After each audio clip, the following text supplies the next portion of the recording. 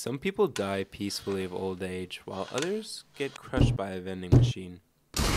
So here's the top 10 most embarrassing deaths. Coming in at number 10, a man who ate himself to death. We got the normal eater, bulking eater, and the stress eater. But when you combine a sense of ego into the mix, you get Julien Offray. Julien Offray de la Mettrie, a French doctor and philosopher, believed that sensual pleasures, such as eating and having fun, were the sole reasons for life. That being said, when a man he healed hosted him a feast, he thought, "What a perfect time to show off how powerful and strong I am by devouring a large plate of truffles? How stupid do you have to be to try and prove a point by eating too much?" As a result, he developed a gastric illness of some sort and eventually died. Number 9. Bashed to death with his own wooden leg. Being bashed to death by anything would suck. Like, imagine you're just trying to get your last words out and broski just starts bashing your head in with your own wooden leg. Arthur Aston was a lifelong professional soldier known for his support of King Charles I in the English Civil War. That is, until he lost a leg as a result of a fall from a horse in September 1644, and was relieved as governor, receiving a large pension from the king. That boy was banked up. In 1649, the town was stormed and many civilians were massacred by the victorious soldiers. Aston agreed to surrender after a parley on the bridge, thus giving the soldiers an opportunity to remove the wooden leg from Aston, leading to the bashing of his brains with his own wooden leg. Number 8. Lawyer runs out of window. Gary Hoy was a corporate and securities law specialist for the law firm of Holden Day Wilson in Toronto. While giving a tour of the Toronto Dominion Center to a group of articulating students, he attempted to demonstrate the strength of the structure's window glass by slamming himself into a window.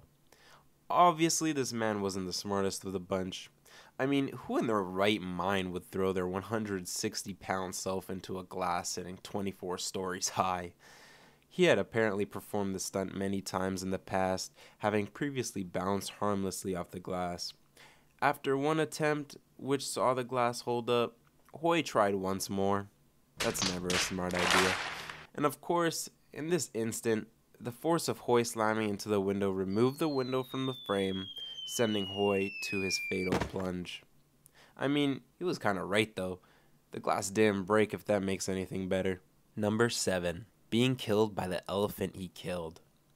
When Eleazar Averin saw that one of the elephants was larger than the others whilst covered with royal armor, he thought that the king was riding on top of it.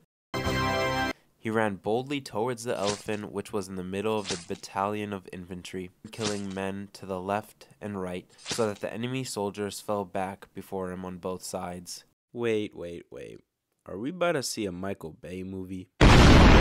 Nah. He slipped in under the elephant and stabbed it to death, and it fell on him and killed him. Although he did accomplish something, because when the Jews realized how strong the royal army was, they retreated. Number 6. Lawyer accidentally shoots himself defending client. Thomas McGeehan was accused of shooting Myers in a gambling gone wrong situation. Now, most of the time, you're going to be making money gambling, but these boys found themselves in a different situation. The defense was convinced that Myers actually shot himself trying to pull the gun out of his side. This is where Clement Vallandigham comes in. While talking to his co-counsel, he is told to unload his weapon for safety. Being overly confident and cocky about his skills with guns, he refuses. Bro must have played Call of Duty back in the day, trick shots and all that. And so it begins. Val received a package, an unloaded revolver that has been used as a trial exhibit. Back in the hotel room, Val places both weapons on the table, side by side. I think we can all tell what goes wrong here. As the other lawyers join him in the room, Val proceeded to test his theory that Myers shot himself. Val accidentally grabbed the loaded gun, placed the revolver in his pocket, and slowly drew it out, pointing the gun at his abdomen in the exact position he believed Myers had shot himself. Thinking the gun was unloaded, he pulled the trigger. Well, he did in fact win the case, but was it worth it? Number 5. Threw himself into a volcano. Must have been that wee resort volcano.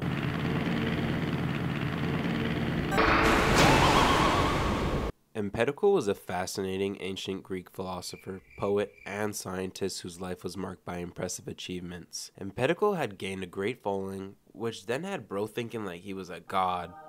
He decided to perform a final act that would demonstrate his divinity to his followers. He invited them to gather on top of Mount Etna, where he announced that he would jump into a crater and ascend to the heavens. They were all cheering, "Jump, jump, jump, jump. Do a front flip." He then leapt into the fiery pit, but his body was not consumed by the flames. Instead, it was thrown back out of the volcano by a sudden eruption, and his followers discovered his sandals lying at the edge of the crater. They realized that Empedocles had not become a god, but instead perished in his attempt to transcend his mortal existence. Number 4. Fun with a horse.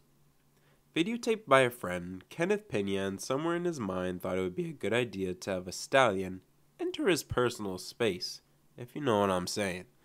During personal space time, he suffered a perforated colon from booty intercourse from a stallion and later died of his injuries. The stallion schlong measured 2.5 to 3 feet. To put in perspective, that's your average baseball bat.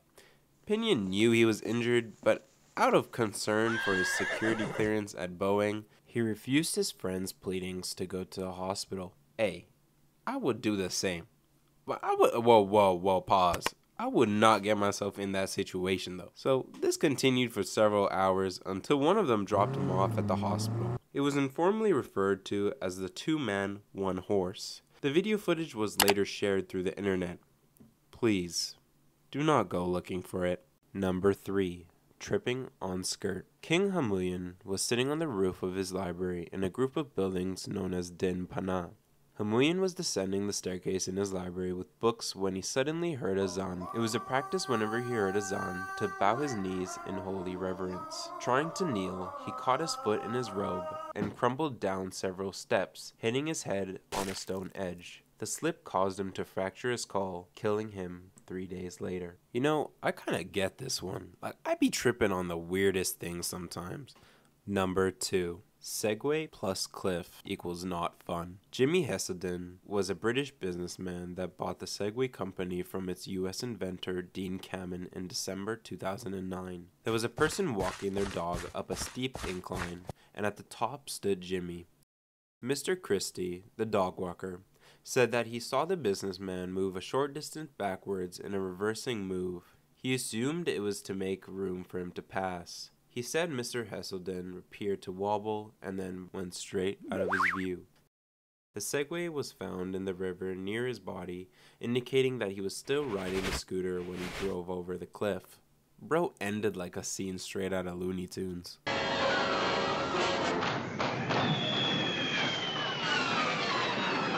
Number 1. Bearded Fate. Hans Steininger, a 16th century town mayor who's since become somewhat of a folk figure. His incredible beard, which is said to have been over 4.5 feet long, looms large in the town's cultural memory. Steininger was a popular mayor, serving multiple terms, but in 1567 he met his end. On September 28th of that year, there was a large fire in the town that caused a general panic. Steininger usually keeps his luscious beard hair rolled up and stuffed in a pocket, but during the commotion, he was running around with it hanging free. He managed to step on his own beard, sending him tumbling down a flight of stairs and breaking his neck. Killed by his own beard.